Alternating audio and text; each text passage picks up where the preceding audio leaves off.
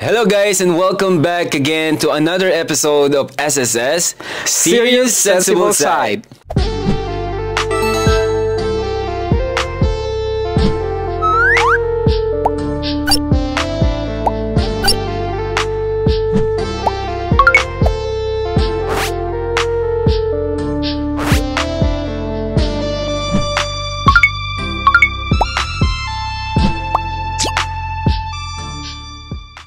So today, pag-uusapan nga natin things I learned working abroad.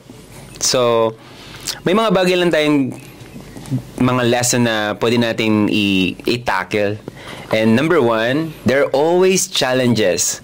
So, sa mga tao dyan sa Pilipinas, kung iniisip nyo na madali lang talaga ang mag-abroad and there's nothing changes or challenges that, you know, na makakasalubong mo or may-encounter mo working abroad, meron po.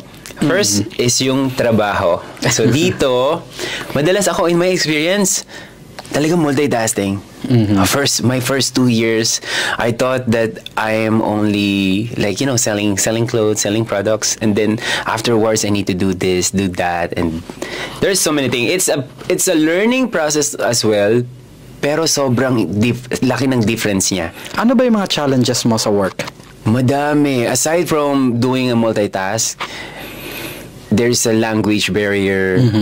Tapos yung gap ng culture, ethnicity, yes. especially behaviors. Yes. So, kung sa Pilipinas hindi tayo sanay ng sinisigawan tayo, well, people from outside our country, not only in Oman, in other countries as well, they talk like loud. Akala mo sinisigawan ka na, akala mo minamandohan ka na, but that's their normal voice. So yun, yung madalas mahirap din intindihin yung iba kasi yung diction, yung intonation, sobrang difference. Akala mo ang sinasabi nila is joining, pero zoning pala yun. So yun, dun lang madalas mag-a-adjust ka. Ikaw, ano yung mga sa work? Yeah, sa trabaho. Challenges sa work, probably the first thing is yung culture shock. Kasi unang-una wala tayo sa Philippines. I think one misconception that we normally have as Filipinos is that when we join a workforce, we are expecting them to be just like us, just like how we work.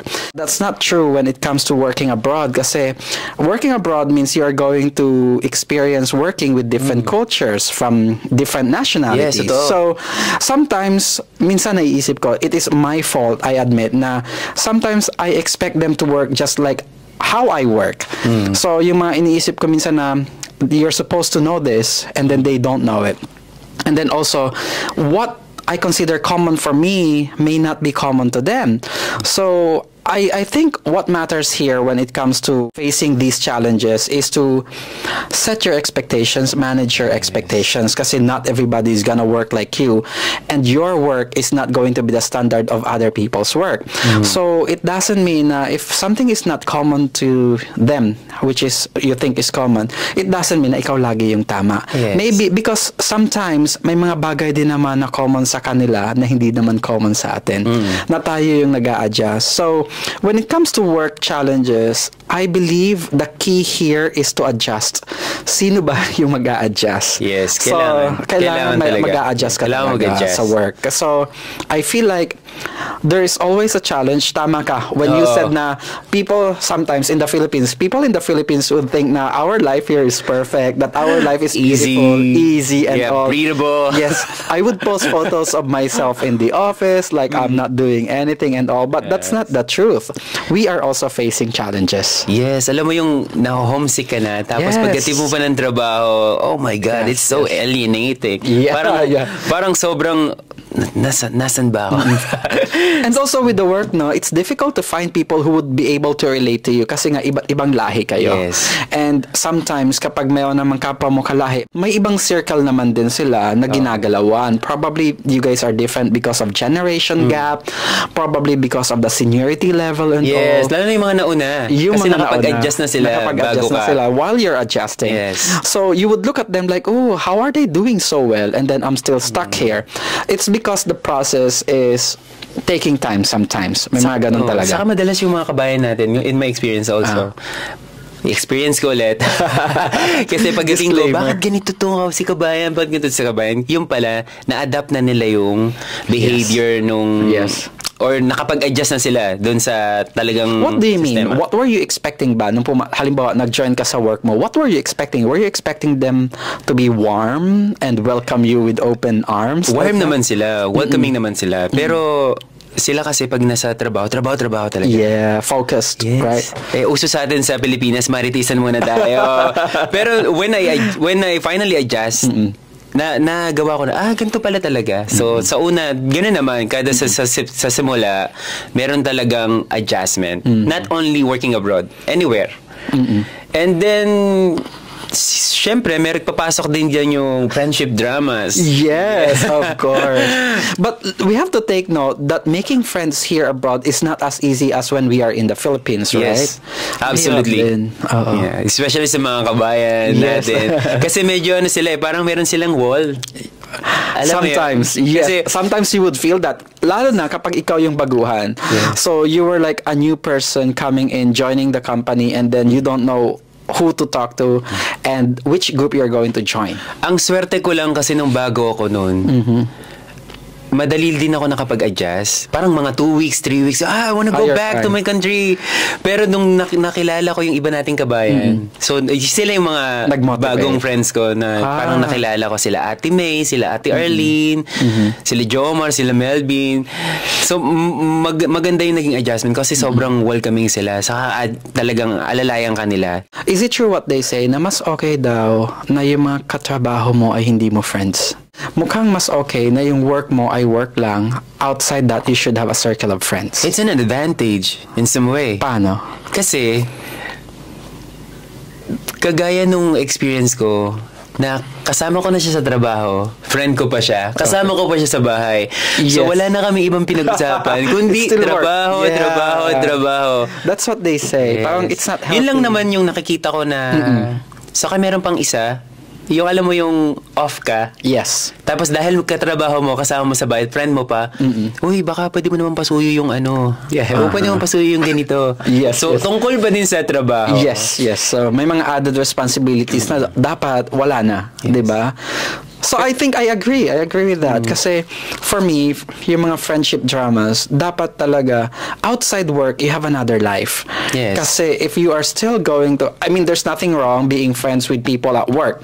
But also, I'm saying, there should be another set of friends outside work. Kasi, may iba naman yung topic na pinag-uusapan natin. Kasi you're going to be overwhelmed. Like, say, for example, I get to do this with you. So, kapag weekend, I get to talk about things outside the academe, things outside education, because for the whole week, that's what I do. Yeah, that's the only thing you talk about education. I talk about courses. I talk about academics, and so after one whole week, I would love to have a different topic. I would love to see different people. So, parang siyang unwinding na din. Same thing to me. Parang ako naman ang gusto ko makakilala ng mga tao na, yung more on talking about how these things happen. Yeah. Paano ba tayo magiging financially educated? Ganyan yung mga trip ko this time. Okay. Tapos, what the book that you have been reading this past few weeks? Something like this. Yes. Tapos, ang madadagdag ko lang sa friends drama, maghanap kayo na makipagkaibigan kayo sa ibang lahi. Kasi sobrang laki ng advantage. Like, for example, sa situation ko ngayon, meron akong kaibigan na ibang lahi na nagpapahiram sa akin ng car. Yes. So, they're very welcoming. So, hindi ko kailangan bumili ng car kasi may nahiram akong sasakyan. Yes. And then, wala naman siyang hinihinging kapalit. It's just the friendship. Parang ganun lang. But I want to bring up something to you na alam kong pinagdadaanan mo ngayon. Yung challenge ng relocation sa work. Okay. Yes. Kasi this is so recent and we just talked about it a while ago. So, let me ask you about your challenges sa relocation. Ang challenges ko talaga, every time na malilipat ako, parang bumabalik ako rin sa first month ko nang dumating ako ng Oman. So, you need to adjust again kasi bagong environment, new people again. Yes. Those same Indians, Pakistan, Nepali, Bangladesh, and Omani. Yes. diversity is there, pero yung adjustment, kasi bago na naman sila sa paningin mo, bago na naman sila sa circle mo. So, you need to adjust. Ano ba tong tao na to? Ano ba ang i-adjust ko sa kanya? Oh, ito pala sigaw to. So, kailangan, tayo, mabingi-bingihan. Bingi-bingihan. Pakonti-konti. Parang ganon. So, ang dami, bahay, nung gamit. Ang hirap maglipat, especially me, from Muscat, parang Asaiba to Gubra, Gubra to Mabela, Mabela to Barca, and now, mas malayo na siya. It's like 3 hours away from Muscat. So, mas-transfer na ako ng Suha. So, shout out to Doc Jules and Doc Ken. Please welcome me. But don't you find it exciting meeting new people, having a new environment? It is exciting in some way. Pero nakakapagod na maglipat kasi yearly ako nalilipat eh. Yearly yung relocation. Yes, yearly. Parang matagal ko lang nung last pandemic. So, walang nilipatan masyado kasi pandemic time. It's the nature of your job na talagang may relocation. And yearly talaga yun. Kasama siya sa contract. Every 1 year to 2 years, you need to be relocated. But hindi naman lahat nare-relocate. There's some instances lang na kailangan mong mag-adjust at kailangan mong pakisamaan yung company dahil it's a business requirements. That's what they're saying. If you guys are planning to work abroad, do not expect that everything is going to be perfect. May mga adjustment and also may mga challenges. But knowing us Filipinos, madali sa ating mag-adjust and magaling naman tayong makisama. So let's use our personality to get to know people, to get to know the culture, and also let's be open-minded that there are other nationalities who are going to work with us, and we should be able to embrace them kasi sila, they will also embrace us. Yes. Final take ko dito is learn to adapt lang. Learn to adapt lang, learn to adjust. Yes. Ay, kagaya ng sinasabi ko lagi, tayong mga Pilipino, mataas ang humility natin eh. Yeah, right. Sobrang taas ng humility at understanding. And aside from that, we're resilient. Yes, we can easily adjust in anywhere, in anything. Anywhere, anything, anytime. Yeah. So, lesson number 2, you are stronger than what you think. Ito talaga, medyo, hate hard ako na ito eh. Okay. May mga bagay talaga tayo na iniisip na parang akala natin hindi natin kaya or hindi tayo pwedeng maging ganun. Pero working abroad will help you grow inner strength. So kagaya nung nasabi ko before na mako-culture shock ka pag bago ka, tapos hindi mo alam na kaya mo pala. Yes.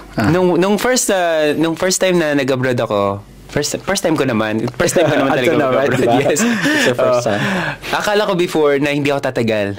First 2 weeks, I wanna go back to my country. It's really cool, cultural shock to me. I don't understand why people dress the way they do. Yes. Why they talk that way. Yes. It's like they're shouting on me. It's like, parang minumura na ako nito. Hindi ko maintindihan. Alam mo yung adjustment. Yes. And then, suddenly, you'll realize that nagkaroon ka ng opportunity to learn something new. Like, especially language, culture, behavior. Akala ko before, hindi ko kakayanin. Pero, they pass by, parang, kaya ko pala. Yes. Tapos yung feeling ng mag-isa, ang pinaka heavy. Mahirap, yes. Especially when you go back to your accommodation. It's good thing na may ka-roommate ako before. Pero after 2 years, mas okay na ako na mag-isa na lang. Alam mo yun? Kasi walang gumaganyan walang gumaganyan sa table, walang nagsasara ng pinto, walang nagpo-flush ng toilet. So hindi ka magigising, So yun lang yung talagang adjustment. Ang hirap ng malayo sa mga kaibigan, pamilya. Did you ever think na mahina ka? Na these things will make you go home? Yung homesickness, being alone. Yes. I felt that like 1 month. After 1 month, I realized, sa Pilipinas, mag-isa lang din naman ako doon. So what's the difference? Diba? Yes. So dito lang, nanibago lang ako. Kasi hindi ko tinatanggap at hindi ko ina-accept yung other culture. Parang ayoko nung the way they live their life. Kasi hindi ko pa siya naiintindihan before. Especially food. Yun talaga yung mahirap din eh. Yung food, yung culture. Yes. So yun. Tapos mag-isa ka pa. Yeah. Ikaw naman, anong sa'yo? This is not my first time. Yes. As an Saudi, OFW, diba? galing na ako ng Saudi. But I would like to go back to the first time I worked abroad sa Saudi Arabia. When my friends learned about me going to Saudi Arabia, alam mo ba ang sabi nila? Naku, ma-rape ka doon. And I had the same fear. Nasabi ko, baka totoo. Kasi it's normal.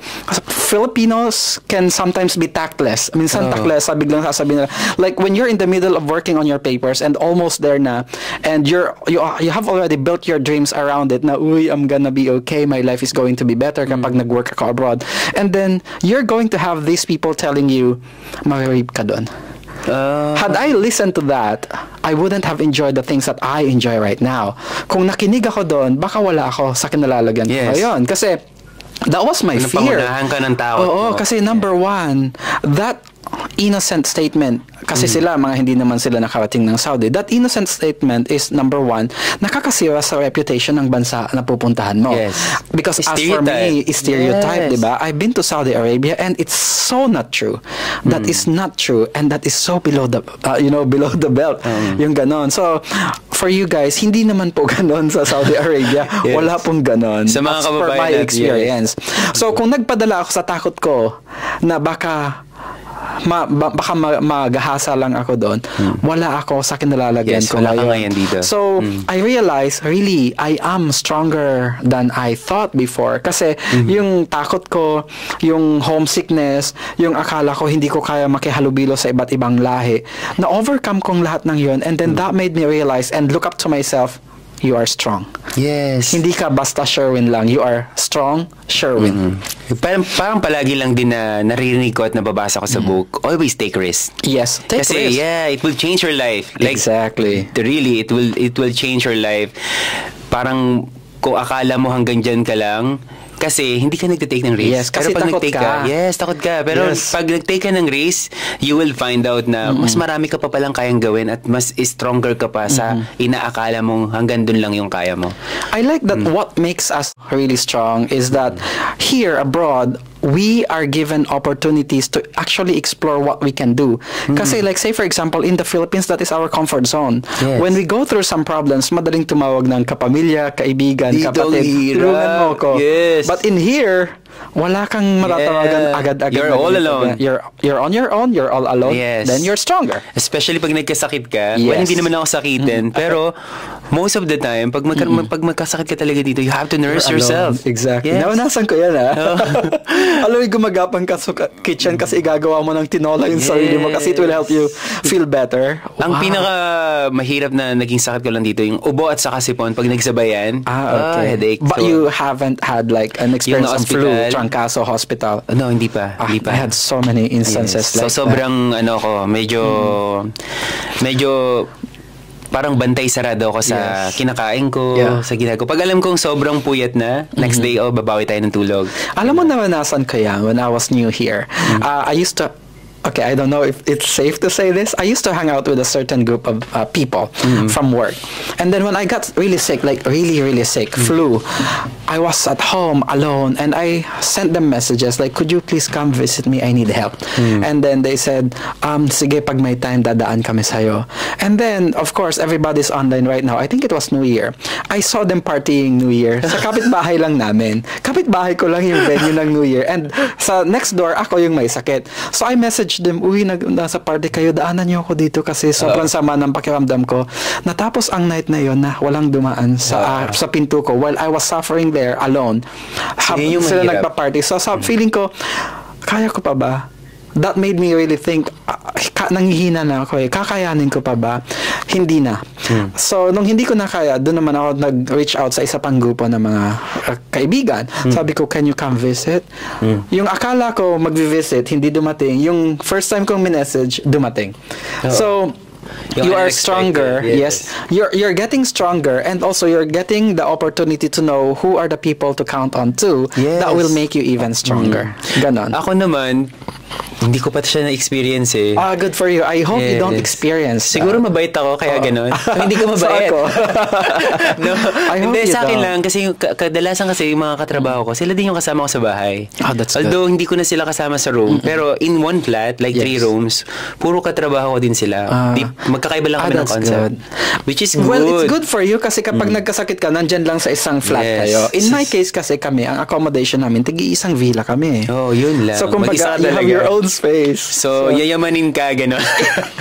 Nasa budget kasi ng accommodation. So kumbaga, solong bahay kayo, may kanya-kanya kayong bahay. So, if you ask people to come visit you, effort din naman na pumunta talaga sa'yo. Pero it's a sign of strength na hingi ka talaga ng tulong. Yes, kasi even you know your limit na yes. parang hindi ko na kaya. I need someone to help me out. Acknowledging your weakness yes. is a strength. Yes. So, yun yung isa sa mga bagay talaga na kailangan mo ding pagtuunan ng pansin na minsan may iniisip ka na hindi mo kayang gawin.